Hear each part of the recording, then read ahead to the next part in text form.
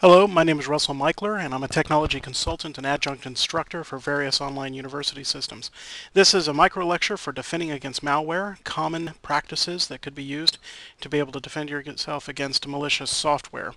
In today's discussion, we're going to be taking a look at the brief introduction to be able to look at threats that are posed against personal computers. And we're also going to be taking a look at ways to be able to defend against these kinds of things, as well as we're going to be taking a look at both individual strategies as well as small business strategies to be able to control the threat and be able to minimize the productivity losses that are associated with malware infestation. You can consider that there are a number of different threats that are kind of covered underneath the umbrella of malware. Bots and scripts. Bots are programs that are written by individuals and are meant to be able to perform small, discrete forms of transactions or small, discrete forms of intrusions onto computer systems, and then be able to repeat those intrusions time and time again when called upon, usually by an external source that's found on the internet. Adware and spyware are utilities that are meant to be able to snoop into what a computer user might be doing on the computer or what they might be doing online and where they're going on the internet. The problem with the infestation of this kind of material is that sometimes it's very intrusive and intends to be able to hijack the user's experience to bring them to specific pages, or it's intending to be able to uncover personal private information about the end user and what their business is online. Trojan horses are applications that are looked at as fairly innocuous until they actually activate. And when they activate, what they're doing is that they're trying to capture keyboard or keystrokes so that, let's say, passwords, which are usually encrypted or put behind some kind of visual display that you can't see them. Instead, they're captured at the point of entry on a keyboard, and then they're bundled up and transmitted somewhere. Viruses are specific forms of malicious programs that are written to perform some kind of either destructive behavior or a behavior to be able to eavesdrop or to be able to compromise information that can be found on computer systems. And worms are a form of virus that is specifically designed to be what we call polymorphic or instantiated. And what they do is that they replicate. Their whole purpose in life is to be able to infest other computer systems.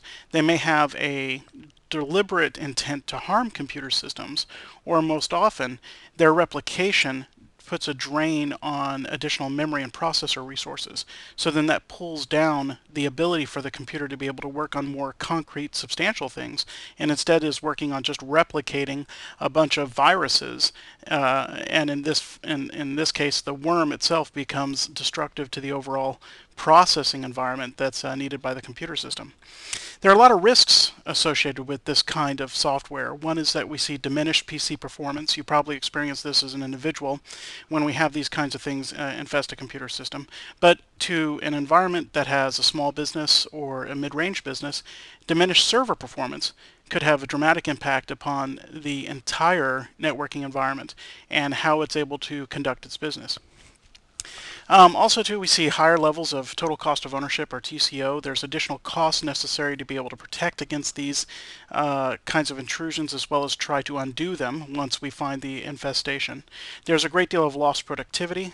The time that it takes to be able to work through these issues, or the lost opportunity of being able to get work done because processing and memory is stolen and taken away and put into the hands of some of these threats, can greatly diminish the overall value of the computing experience for a small business. There's also a risk of exposure of data or data loss, is that data itself could be destroyed or transmitted or sent to some other location. Also, compromise of personal private information, confidentiality, intellectual property could be lost or compromised and sent to other locations, which in turn could jeopardize a business and their strategic plan. Could also jeopardize the ability for a business to be able to retain confidentiality over specific forms of records that may be mandated by things like regulatory requirement, or may even be mandated by corporate policy. I'm thinking of things like salary records, employee records, medical records, insurance records, and so on. Also, too, malware can be able to introduce potential criminal activities, such as being able to use the hard drive of a microcomputer as a temporary storage location for either pornography or, let's say, stolen intellectual property. Some defenses for small to mid-range business is that one is you want to take a look specifically at gateway protection. You're looking at the firewall, and if the firewall has been recently upgraded or if the firewall has adequate protections to be able to track and notify end users or an administrator in the advent of some level of compromise. A lot of people end up ignoring the firewall, but at the same time, the firewall is like one of our first layers of defense. And if we're not paying attention to some of the attacks or to some of the intrusions that could be going on at a given time, then we're not doing our job to be able to make sure that the environment is being protected. Another area of concern is the bridgehead mail filter. In other words, a mail server is the first area where we're going to see an intrusion of this kind of software. That's because it's one of the weakest areas inside of our defense systems. We allow just about anything to come in over email, and so we need both antivirus and anti-spam utilities that's filtering out our mail servers and mail systems. This is even before that the mail travels to the individual PC, and that the email then is filtered out by another layer of antivirus and anti-spam. We want something to be able to block the email before it even comes into our network, and so using a bridgehead mail filter allows us to be able to trap the email before it's even brought in through to our internal network and given to our PCs. We want to be able to have a centralized antivirus strategy. We want to be able to put an antivirus product on a server that's then deployed to the end desktops, and we can control that centrally.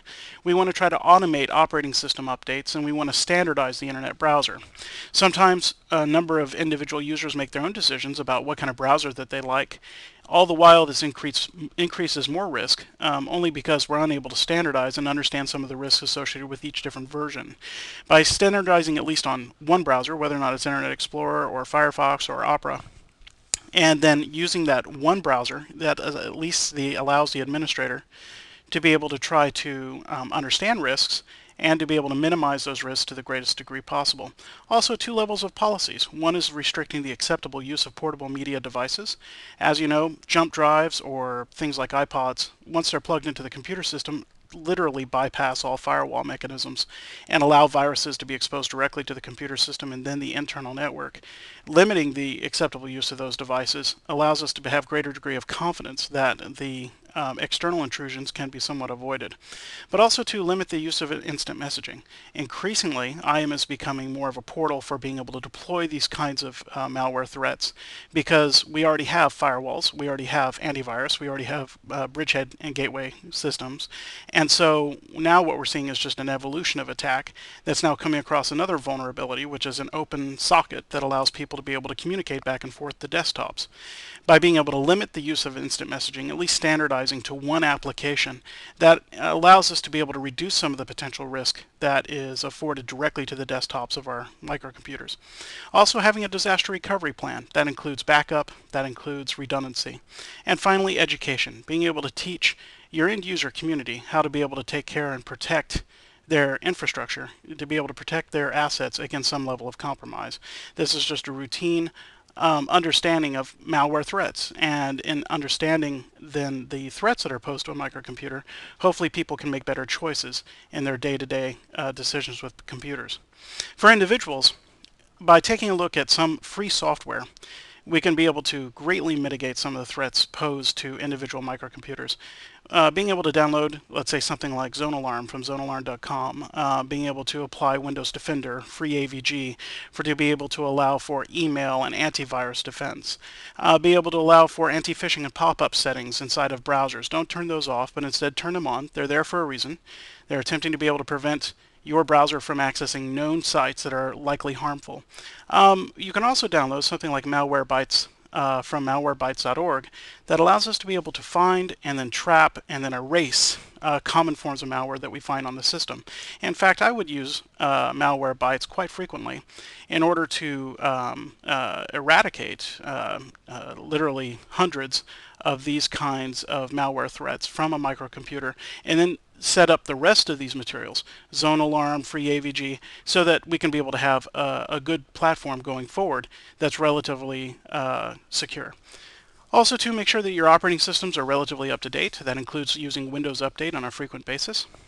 And finally, also consider your personal behavior and exposure. What kind of things do you use your computer for? Are your behaviors more risk prone? Are you browsing to a number of sites that has a lot of contents and a lot of notifications, pops-ups for things for downloading, for installing various pieces of software? Do you frequently go to other websites and download other software for the use on your personal computer? The more that you're installing on your computer, the more risk that is associated with your online activity. So thank you very much for your time. Again, I'm a technology consultant out in Vancouver, Washington, and I teach for numerous colleges and universities. You can find this micro lecture as well as other lectures on my website at www.michlerandassociates.com. Thank you very much, and everyone have a very nice day.